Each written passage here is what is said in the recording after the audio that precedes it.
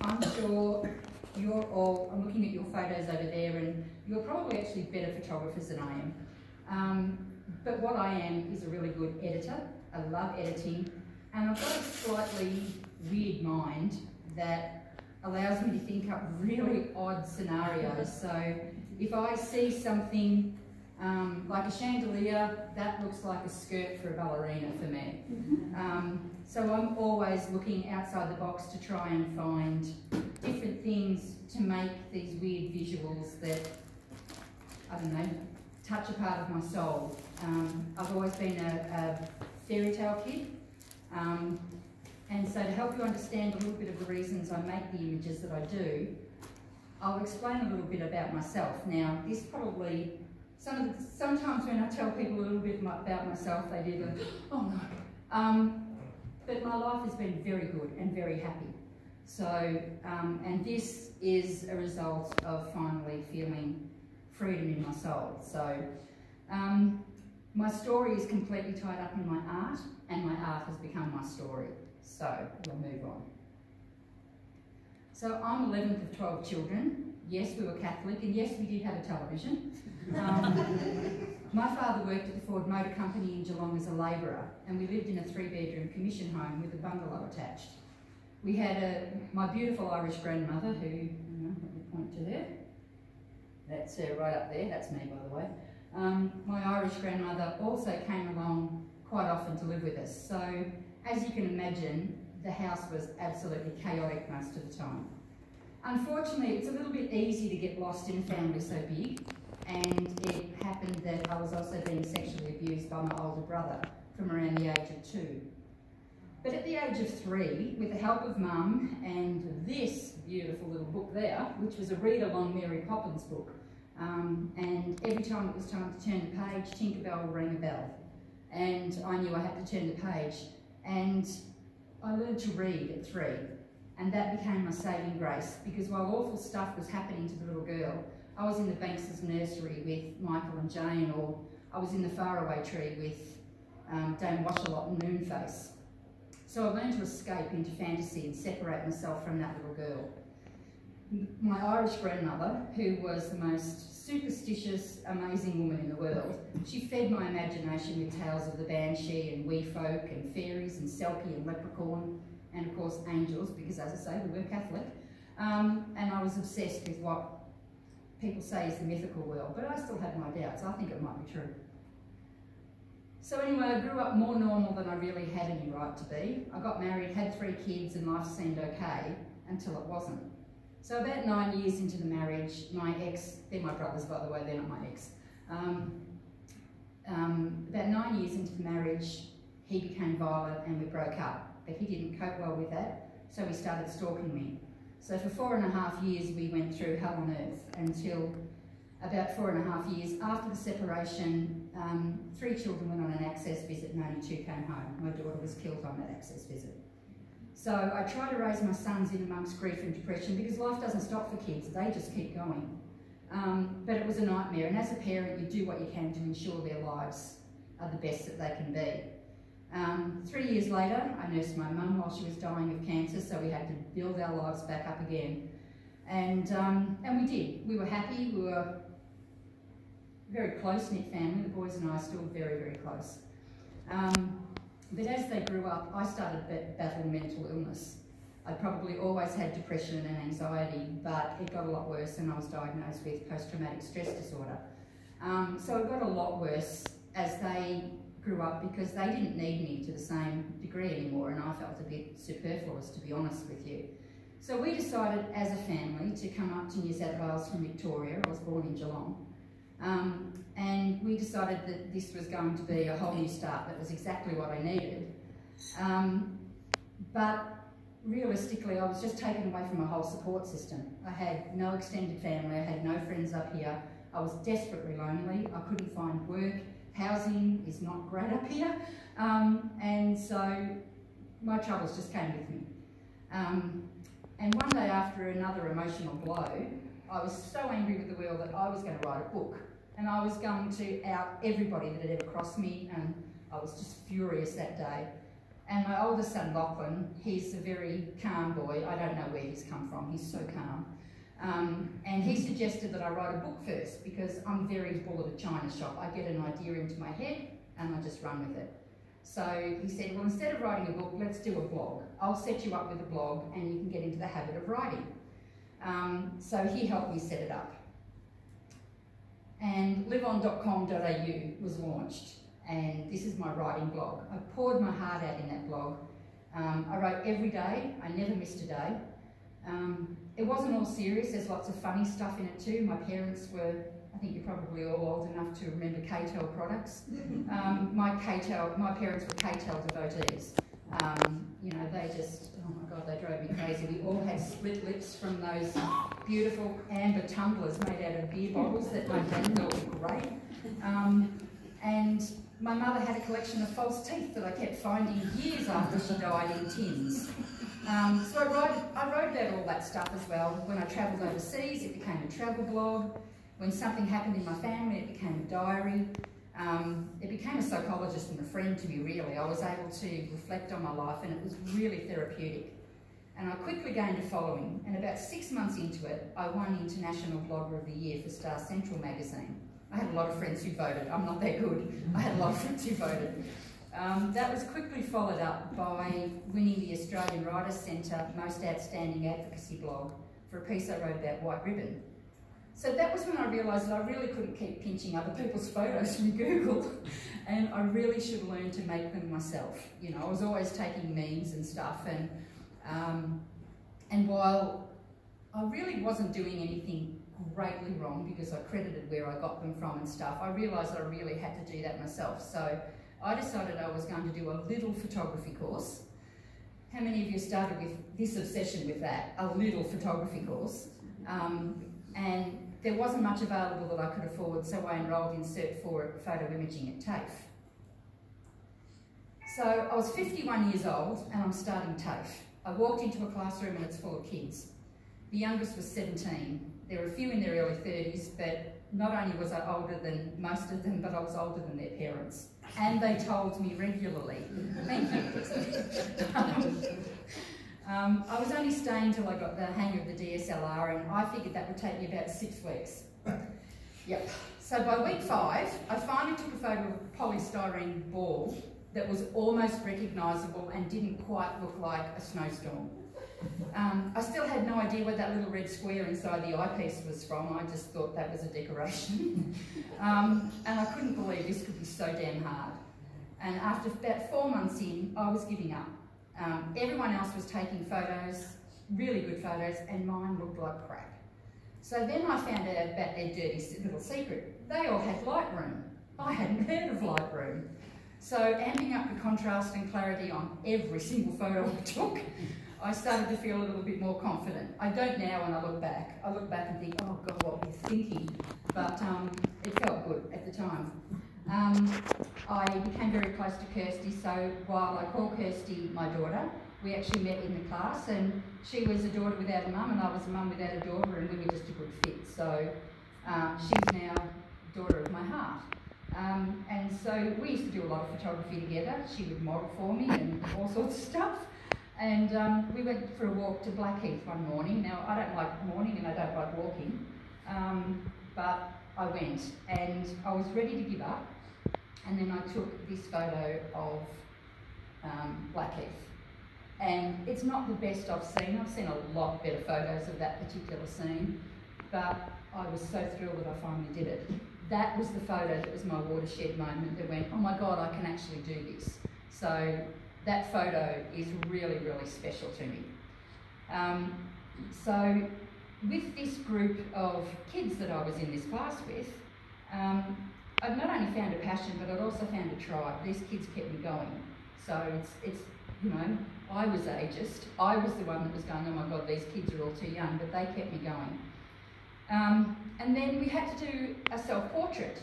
So I'd always been interested in composite photography, and I decided that I was going to show the world the face that I show the world compared to what I really feel inside.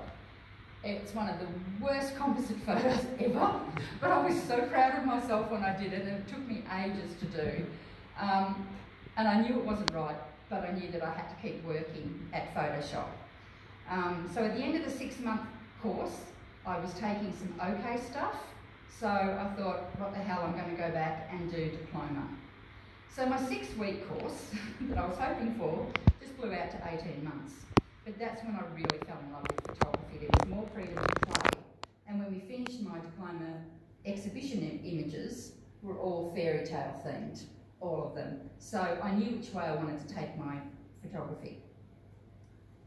So instead of going that way, I threw myself into weddings and events and stuff like that, and I absolutely hated it. I found it so stressful and my anxiety would go through the roof, so I started to make art just for myself. And with no pressure on me to conform to a client's expectations, I found freedom to allow my imagination to run wild. I watched tutorials online every single morning. I never missed a morning of tutorials to learn as much as I could about Photoshop, and I started to make stuff that I could like. So one night while I was playing with images, a mermaid was born, and her name's Hope. And that comes from a quote from The Little Mermaid that says, when the world says give up, hope whispers try one more time.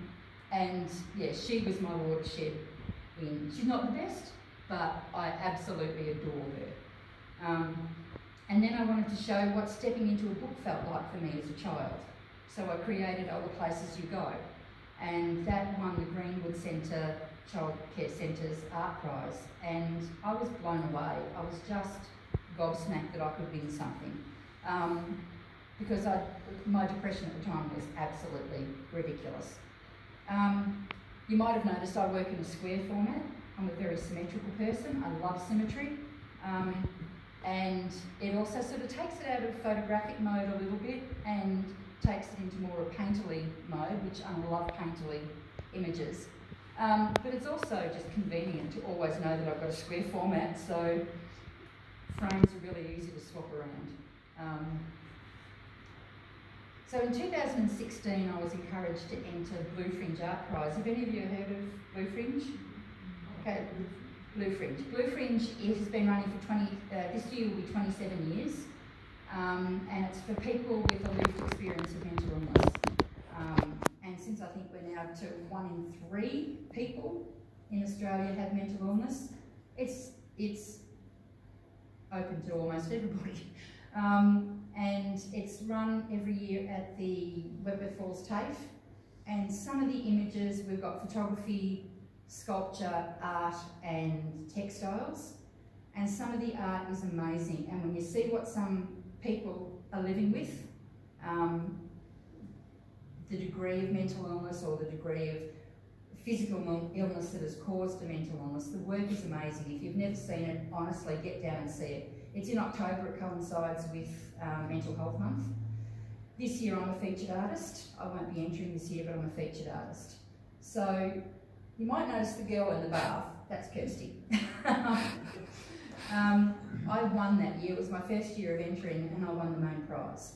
And at the time I was pretty much basket case material. I really and truly was. Things had just hit absolute rock bottom for me. And winning that prize made me go, wow, like maybe I do have something to offer the world, because I actually didn't feel like I had anything. Last year in 2018, in 2017 I was busy and I didn't enter, but in 2018 I entered again and I won again with the other photo, which is at the grave of her dreams. Sorry, at the grave of broken dreams. I don't know my own art. And this body of work has just been shown as an exhibition, as Kim said, called From Fractured to Fairy Tale, and it was on at Wentworth Falls at the Wild Valley Art Park.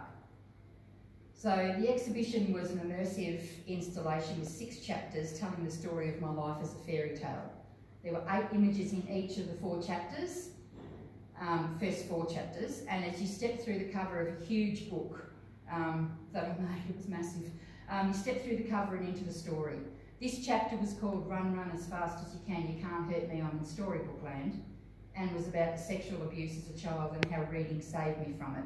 And this, obviously, for those of you who know Enid Blyton, was based on the Magic Faraway Tree. The second chapter spoke about domestic violence, and it was called How Many Flicks Till the Fly Flew Away. It was projected onto a screen in a mini theatre, and that was because at the time I was going through all the domestic violence and the stalking and stuff. I started acting, and being able to step into another role and be someone else for 2 hours every day or every night was just absolute bliss. It was heaven. So that's what this chapter was about. The third chapter was entitled All the King's Horses and All the King's Men Couldn't Put Money Together Again, and it talks about grief. It was a set of images. They were all printed onto light boxes and illuminated in a dark room. So it certainly created that feeling of grief and hopelessness. The fourth chapter was about mental illness, and this is where it got a little bit fun. It was called When They Were Up, and When They Were Down, and it was set in a circus. As I've sort of come to like the way my brain works, and it has a lot of similarities, I guess, to a circus. I'm constantly juggling thoughts in my mind. I often walk a tightrope, not knowing which way I'm going to fall. And you know those funhouse mirrors? I sometimes have a really distorted view of myself. I'm either 10 foot tall and completely unbreakable, or I am just dreadful. So, and I think we all go through that, but certainly when you have a mental illness, that's all compounded. So, yeah, it was a circus, and it was a lot of fun to be in. So the fifth and sixth chapters were based around 2 sculptures. So I actually tried my hand at sculpting. The fifth chapter spoke about displacement of home and was called Ladybird, Ladybird, Fly Away Home. The smoke's getting thick and the cameras are on. And the sixth is about my diagnosis and treatment last year for breast cancer, because the universe decided that I hadn't had enough in life and just wanted to throw one more thing in. So it showed a large poisoned apple representing cancer in a glass coffin, while Snow White, me, there's a lot of photoshopping in that photo, let me tell you, lives on. So I'm hoping to take this on the road as a travelling exhibition, and I've actually been asked to bring it down to Melbourne to a domestic violence group, so we'll see how we go with that. But I realised when I did that first photo of Blackheath that I was looking for beauty all the time, and I started to find it. Because when you look for beauty, you're going to find it. When you're looking through the lens of a camera, that is really focused completely on what it is you're looking for. And art has become the glue that put me back together again. And it's all basically through the lens of a camera. Even though I will try my hand at other things, it's photography that's really been my saving grace. So most of my images speak to social issues, which from Fractured to Fairy Tale definitely did, but sometimes it's about beauty or sadness or just fun. It depends on my mood. But a little bit of me is in every image. So I'm just going to run you through my basic workflow of making a composite. I made this particular, not that one, that's just the images that I use, the base images. I made one on Sunday for you to have a look at. Everything in there is mine except for the shipwreck. I didn't have a photo of a shipwreck, so I did use a stock photo that I'm licensed to use, but I'm trying to completely break out of using other people's stock images, and where possible, taking them myself, unless it's of a spaceship or something, because I don't have them. So this is a photo I took in Ireland from the shore of Inishmore. And it's basically just cloud covering a hazy horizon and ocean in the forefront. And because I worked in a square format, I extended the canvas for that. And all I did, there's lots of ways of doing it. Do any of you use Photoshop? Yeah. So there's lots of ways of doing everything. It's the most annoying program at times because there's too many choices. But what I did was I basically just took this here, I duplicated it, and then I just dragged it down. And yes, it's stretching pixels, but I was putting a lot of other stuff on top, so I can afford to stretch pixels when I'm doing that. So I ended up with this. I really tried very hard once I've done the background to put all the elements in, and I try and make everything look as realistic and believable as possible. And then when I've got it all together, that's when I like to add the elements that make it a little bit more storybook. I take a lot of photos of clouds. People think I'm crazy because I'm always looking up to the sky. But photos of clouds are fantastic for adding fog to images and to atmosphere. So I put this one on screen, blend mode screen, and it gave it a fog effect on the water. And then the same cloud was duplicated again, and this time it was set to, the blend mode was set to darker colour to give it a really stormy look. Using a road from another picture, I set this to the side so that it can just go around the corner and go on and on. I did remove the water that's in that little corner part in here, that in there. I did remove that, but then I decided I liked it in there more. So this is where if you don't work with layer masks on Photoshop, you really need to. Because if I had just erased that, I would never have been able to get it back again. Whereas if you use the non-destructive layer mask, it's so much easier. I love working non-destructively. Then I can go back in 6 years' time if I need to and change it. This is barely noticeable, but I have added rocks over here to this side. So it's barely noticeable, but you would see it in the final product if I didn't add it.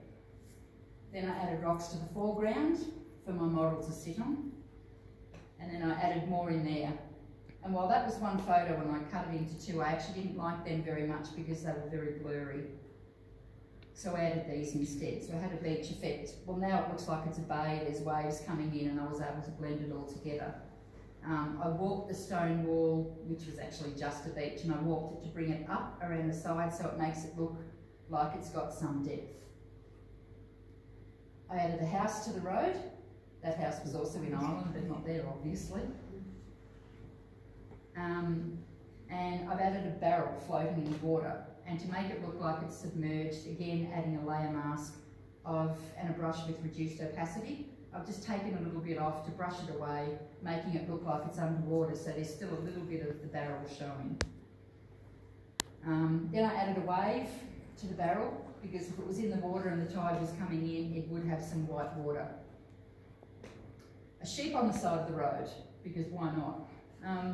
And he was originally facing the other way, but I wanted him facing out to sea because that's where all the action was going to be. So I flipped him over and put him there.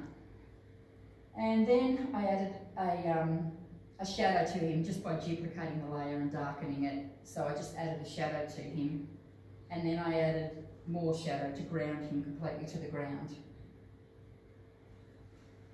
I added a bare branch tree to the house because I'm trying now to tell the story, and it's obviously miserable and cold and sad and just not a great place to be unless you're inside that house with the heater on. I added an extra mountain range, and you can't really see that well, but I added an extra mountain range because when I looked closely, when I zoomed in, I could see the water behind, and I didn't want to see that, I wanted to see land.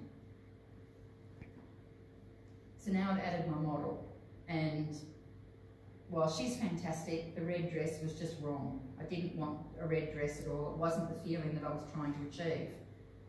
So I added a hue and saturation level, and again, there's 100 different ways to change colour in Photoshop, but I used the hue saturation layer and changed it to a teal colour. I wanted to mimic the ocean, the stormy ocean colour. And I've also there added a shadow around the front of her and some underneath her feet. You'll be able to see on her around here that there's a little bit of lighter colour there.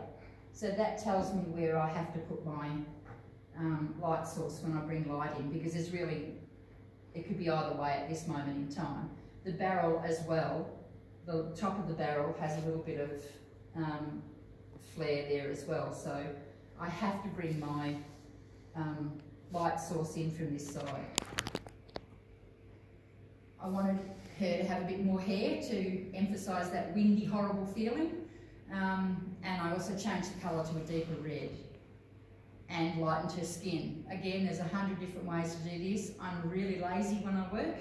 I do it the quickest and easiest way I can, so I added a layer, I painted her face white, and then I just reduced the opacity and put it onto a soft light blend mode. And that tends to bring, if you look at the skin there, did I go backwards? There. The skin there, and then, what have I done? Wrong one. There. So it's just made her skin lighter. I added a flock of birds over the house, and they're just made with making my own brushes. So put them all together and just did a flock of birds over the house and reduced the opacity right down so that they look like they're a long way away and they're behind cloud. I added the shipwreck, so this wasn't mine, but I cut the shipwreck out of it, and it starts to explain the story of her grieving over someone lost at sea. So this is a stock photo that I used for that. I added a hue saturation layer to darken the ship so it wasn't quite so bright, and I added a tear to her face and again a shadow to ground the tear to her face so that it actually makes it look like it's really on there. I added 2 seagulls, and I had to flip them around to make sure that again my light source is coming from the left, so where they were lit up they had to be on the left as well. I submerged a life buoy in the water, again adding a mask and brushing part of it away so that it looks like it's submerged.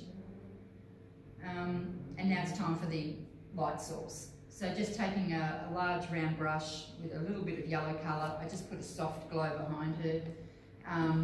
I wanted to make it fairly low so it looked like it was later on in the day.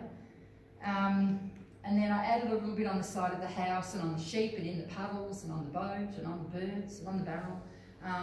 And I put a Gaussian blur over the whole layer to spread the light a bit and then set the blend mode to linear light to make it shine and glow like the sun would. I added a wave, again breaking on the side of the ship, and a mid-grey filled layer. So I used this to add highlights and shadows using dodge and burn, and then I set it to blend mode overlay.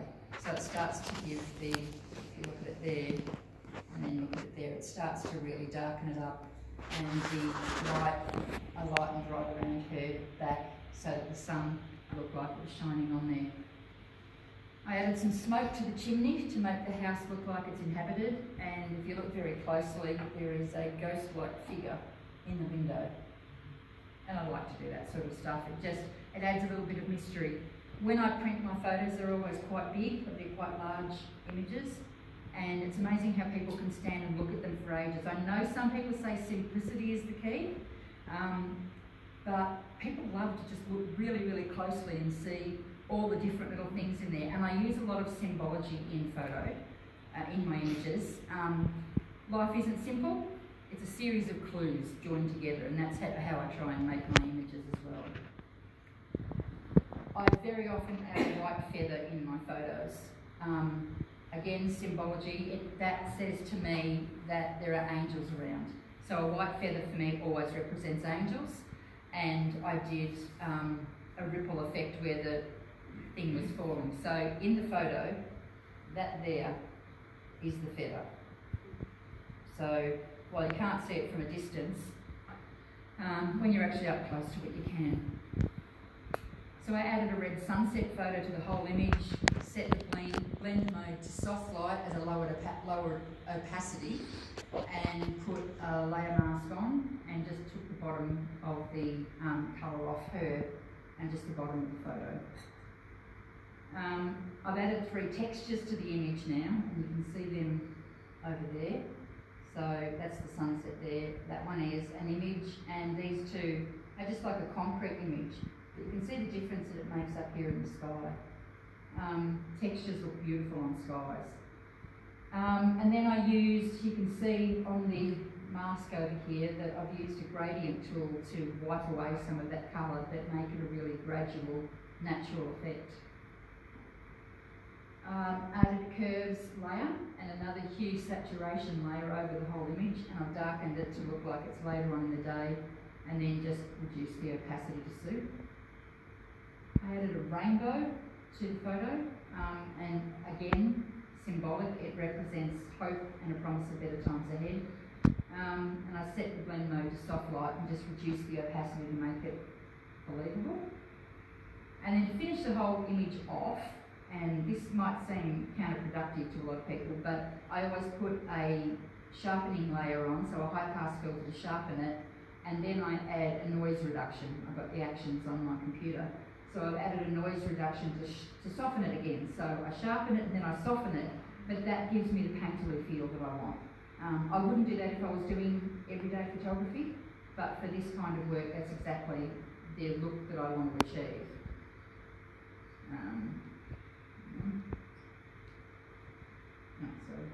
So that's the finished. That's it finished. And it's called After the Storm. So going on to others, I'll just go show you through a few before and afters. And like I say, it's all about just finding the imagination, finding something. This one was set up. This wasn't organic. I decided I really wanted to make Kirsty sit in the middle of the hot sun out in a cast iron bath with fake flowers all around her. But anyway, and you can see that I changed that tap there to over to here, so the other side, just cleaned it all up, you know, put a frame up there as well, and that's washed away today. This was taken in Wentworth Falls Lake, so I just added those two photos together and obviously put a few, you know, a mermaid, a unicorn and a castle in because they weren't really there. And yeah, so there's Once Upon a Dreaming.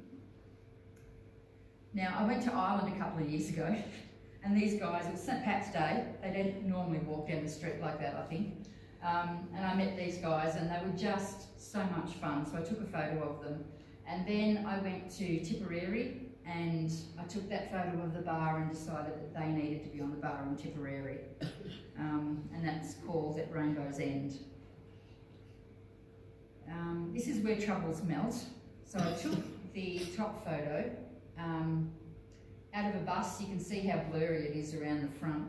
I took that out of the window of a bus near Stonehenge in England, and I just loved the fact that there was this big hole in the roof, and it was such a perfect hole. I didn't understand it. And my niece had a little red car that she called Ruby, so we did a photo shoot, and I got a pair of shoes from the op shop and I painted them with red glitter and made her put them on, and then I ended up making Where Troubles Melt. So we all have a story. This is 100 stories that I did in 2017. We all have a story, and there's nothing more disempowering or damaging to our souls than carrying it untold throughout our life. There's many ways to tell a story. For me, it's a camera, and for most of you, I'm sure it's exactly the same. But no matter what tool we use, we are storytellers. So I'll leave you with a quote from one of my favourite quotes by Jonathan Gottschall. He says, "We as a species are addicted to story. Even when the body goes to sleep, the mind stays up all night telling itself stories." And I think that's how I feel. So, thank you.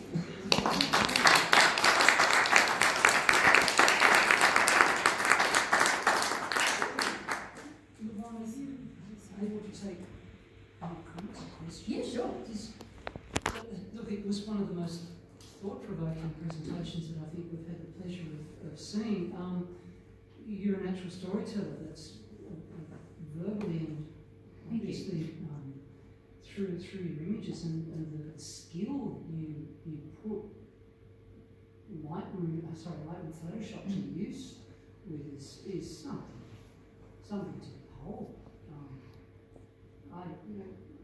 It's following on from Andrew Hall's. I think we had an event last month, and he was in his way a natural stories, which it just flew from his lips and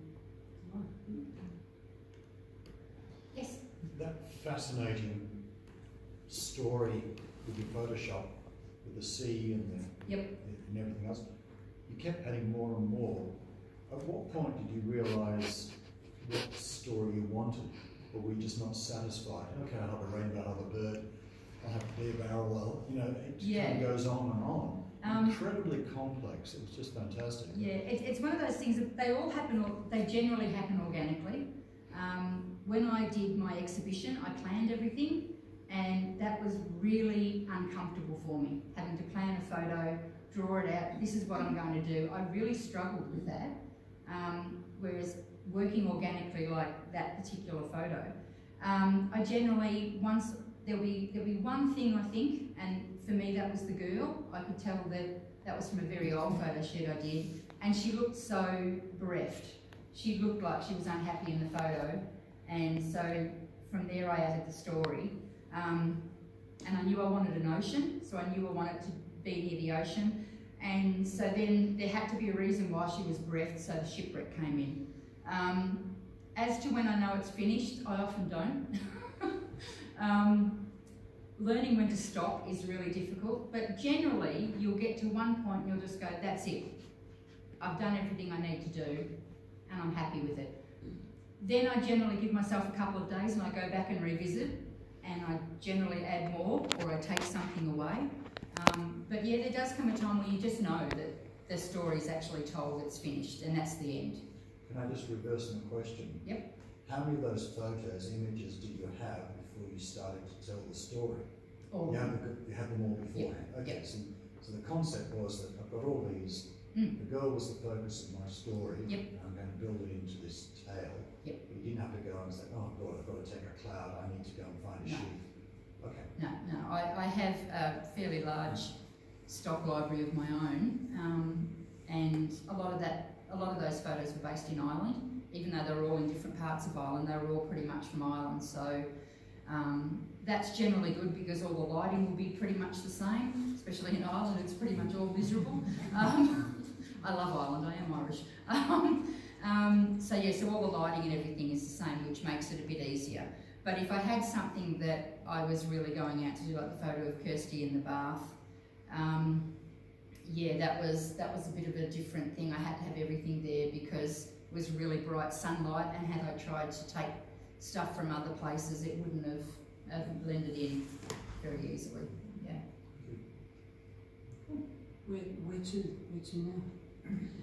What's the next step? I'm hoping to take the exhibition further. As part of the exhibition, I wrote a full fairy tale to go with all the photos, so the whole book is in there. So I'd really like to take that. I mean, it is the story of my life, but it is a fairy tale, and it touches a lot of people. And have any of you been to Wild Valley Art Park in Wentworth Falls? No, where your show? Sorry? Yeah. You have to go down a really, really long dirt road. It is a really off the beaten track place to access. And we got over 270 people through, which I was blown away with. I was really blown away with. And as people came through, I had people coming through crying because it affected their life. They were triggered by something, or some came through really happy going, oh, this is just so joyous. So I think the comments that I got and the people coming through, it made me realise that it's a very powerful story and it needs to go to other places. So yes, I'm hoping to take that to other places. Even when I was in the middle of it all, I already had the next 4 or 5 things, photos planned, or you know, just ideas. I'm hoping to do a ballerina series soon. So, I don't know, just carry on as usual, I guess. Yeah. The skills you picked up on Photoshop, a lot of them came from the courses you did down at Carrington and that? I would love to tell you that was the case, but it wasn't. Yeah, they were supposed to teach us Photoshop and Lightroom. They failed. 4 months into the course before I actually realised that Lightroom was an issue. They didn't teach it. They should have, but they didn't. So no, nearly everything I've learned from tutorials on YouTube, or on Creative Live, one of those things. And they're, sorry? Or by accident. In terms of experimenting. Oh yeah, definitely. And you know, sometimes, you know, somebody else will say, oh, do you realise you could do that this way? And you go, oh really, that's so easy. So yeah, but basically everything I've picked up pretty much by myself with the help of Dr. Google. Yeah. Yeah, only reason I asked because Denise and I did a course and there was a young guy there. He goes, oh, you got that. I was still looking around, what am I supposed to do? Yeah, look, it's years ago when I first saw Photoshop, my son kept saying to me, he's a bit of a technical guy, and he'd say to me, Mum, it's all about layers, you just got to do layers. And I was like, no, I cannot do it, I don't want to learn. When I realised how powerful it was and exactly what you could do with it, I knew that I had to learn it. And nowadays he phones me and says, Mum, how do you do that in Photoshop? So that makes me extremely proud.